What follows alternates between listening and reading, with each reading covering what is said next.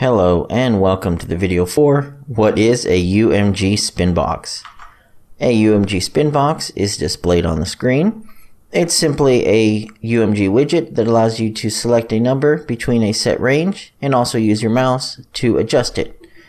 You can go ahead and style it. As you can see here, I have one with red for the slider and green for the background. If I run the example, you can see I can slide the number up and down, or on the bottom one, it changes colors when I hover, and I have a minimum and maximum of 0 to 100. The UMG spin box is good for a setting screen or somewhere where you want to allow user input, but you want to limit them in a range. If you'd like more information, please see the video, How Do I Use the UMG Spin Box?